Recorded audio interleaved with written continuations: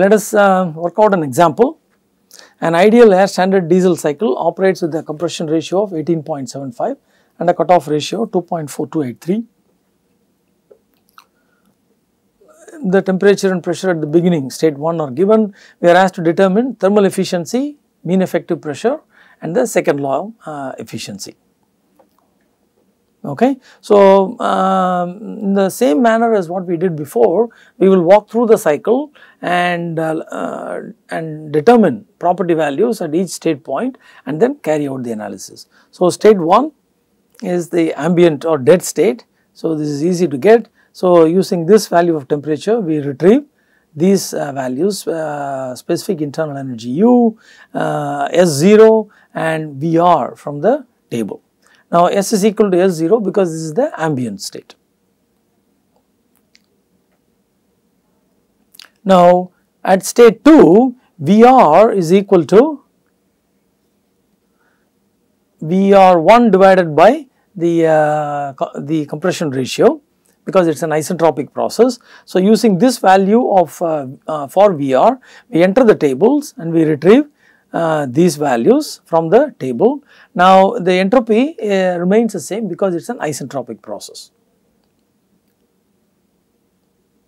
I will explain in a minute how this value is computed. Okay. Now, at the end of the heat addition process, temperature is the temperature T3 is equal to T2 times RC, because it is a constant pressure process. Let us see how the how this comes about. So, between state 2 and 3, notice that if I apply equation of state at state 2 and 3, P2 V2 is equal to R T2 and P3 V3 equal to R T3. So, if we divide these two expressions, we get T3 over T2 equal to V3 over V2. Notice that P3 is equal to P2. So, V3 over V2 is nothing but RC, which is why we have done this here. So, T3 is equal to T2 times RC. So, with this value of temperature, we go into the table and retrieve the air table and retrieve U, S0 and VR. Notice that S here has to be evaluated using our expression S of t comma p equal to S0 of t minus R times. Here we can use an expression that involves V, so it can be calculated using the TDS relationship.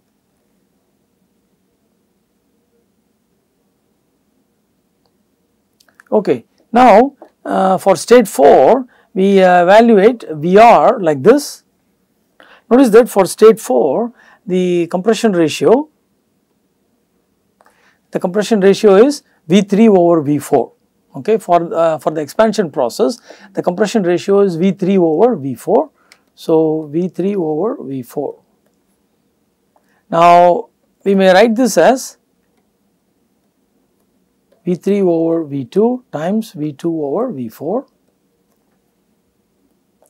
V3 over V2 is nothing but RC, and V2 over V4, notice that V4 is equal to V1. So, V2 over V4 may be written as 1 over R.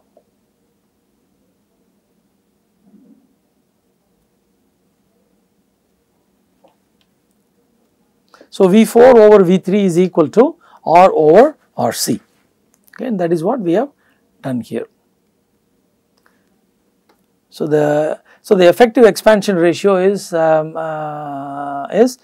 but R over RC, okay, and that is what we have done here. Okay, so, with this value for VR, we can then go to the table, retrieve TU. S0 is not required because this is an isentropic process, so the entropy remains constant.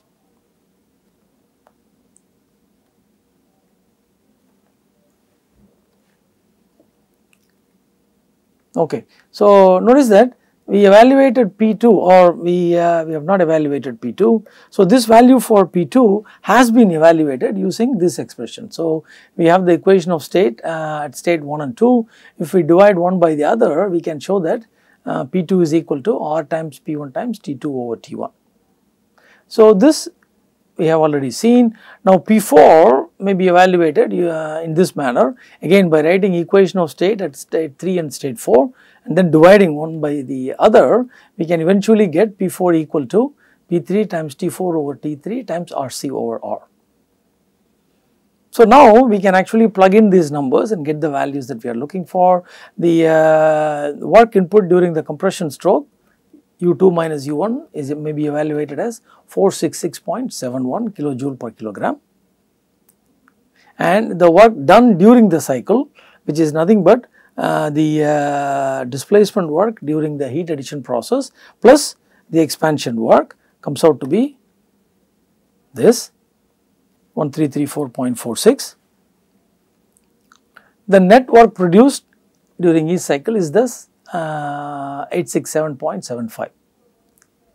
Now, heat added during the cycle, again we have applied first law to process 2-3. So, heat added during the cycle is 1564.5 and heat rejected during the cycle, it comes out to be equal to this. The thermal efficiency of the cycle thus comes out to be 55.47%. I am sorry, this should be 867.75. Let us see how this compares with the value that we obtained or value that we would have obtained using a cold air standard analysis. So, let us see. So, here the compression ratio is 18.75, cutoff ratio is 2.4283.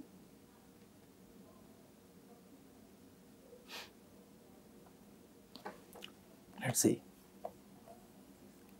So, 18.75 comes out to be somewhere over here, cutoff ratio 2.4283, maybe something like this. So, if I 18.75, I am sorry, 18.75 comes like this. So, 2.4283 RC 2.4283, the line may be drawn approximately like this. So, you can see that the specific work in this case is about 3 point something and the efficiency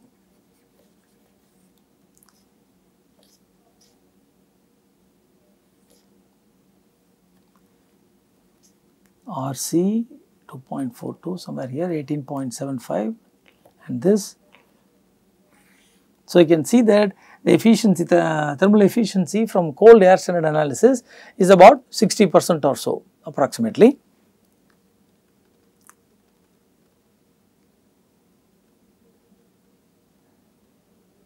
And we are getting 55.47. So, this also shows the power of the cold air standard analysis. The numbers are not that different.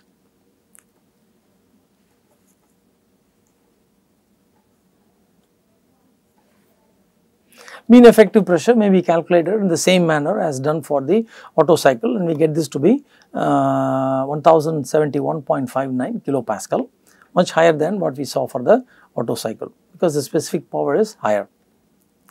Now, exergy supplied may be evaluated directly like this, where we have taken the temperature TH to be 2200 Kelvin. This is the peak temperature that is seen in the cycle,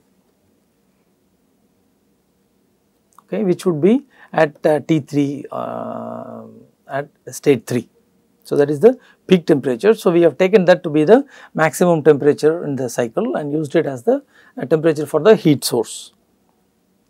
So, exergy recovered comes out to be like this, and so the second law efficiency for the cycle comes out to be 72.16%, and if we compare this with the value from the cold analysis, air standard analysis, we get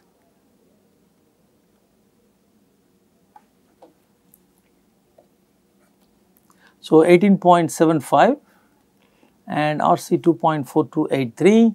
So, we get this to be approximately about 75 or so.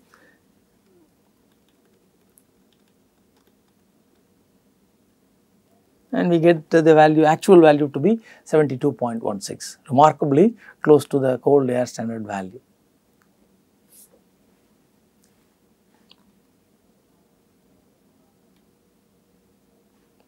Now, the air standard dual cycle is a combination of the Otto cycle and the diesel cycle, where part of the heat release takes place at constant volume, part of the heat release takes place at constant pressure. The real cycle, for example, the real Otto cycle is probably better represented by the dual cycle than the Otto cycle itself. Let us just go back and take a look. So, you can see here that the real Otto cycle, which is shown using a chain line, probably is better represented as a dual cycle than the Otto cycle, but convention dictates that we use Otto cycle, and that is what we have done. Okay. So, it is possible to carry out a similar sort of analysis for the dual cycle. We will not do that here. I leave that to you to look at it in the textbook and then work out some examples involving the dual cycle, but it is relatively straightforward to do that. Now, just to give a context, I said earlier that in this course we are actually interested in the ideal cycles and as they are utilized for the actual engines. Okay.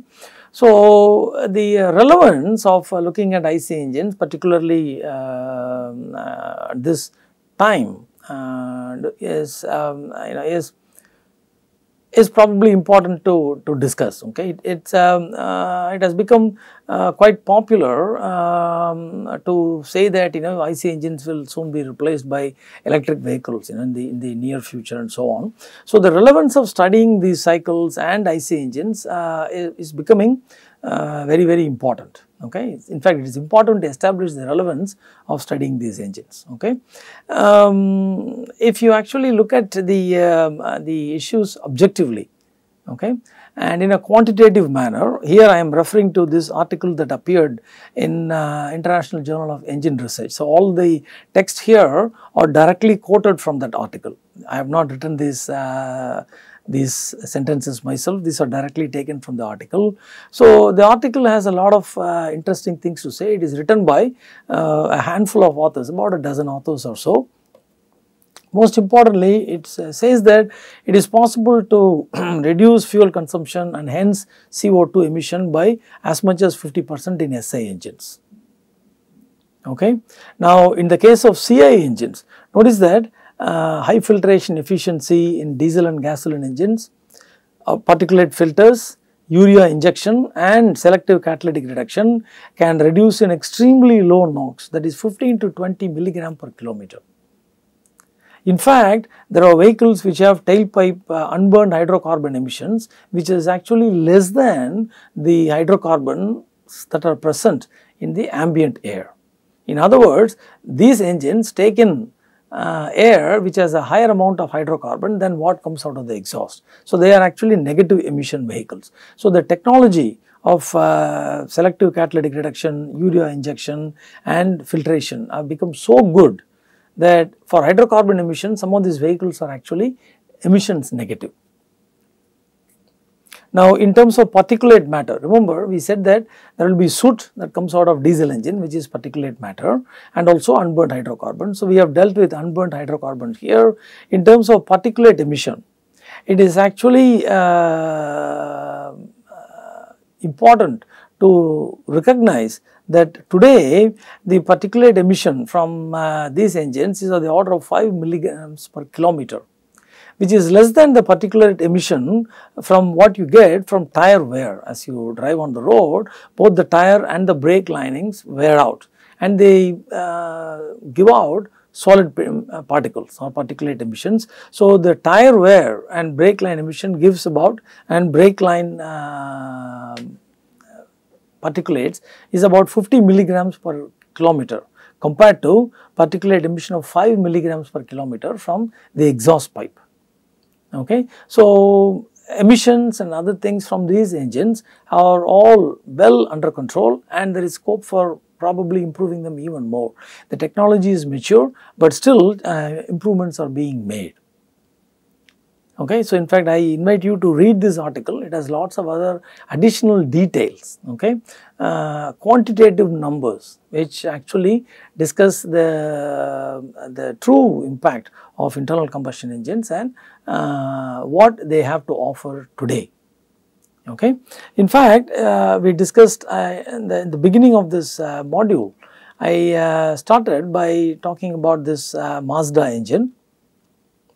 This engine is an example of what is possible today, what kind of improvements in efficiency and emissions are possible today. So, this Skyactiv G, where the G stands for gasoline, this engine operates at a compression ratio of 14:1. Okay. Notice that we said that auto cycle we cannot go beyond 10 because you encounter the knocking problem, auto ignition or knocking problem.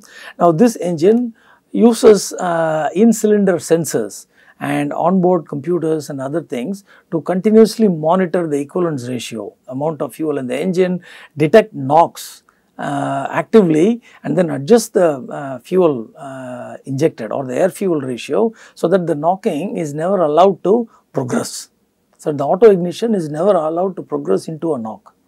So, it constantly monitors in-cylinder parameters and then controls the amount of fuel, air and so on, and adjusts other things, so that the engine, although it is operating at a compression ratio of 14, it still operates in a stable manner. So, the computer continuously does this.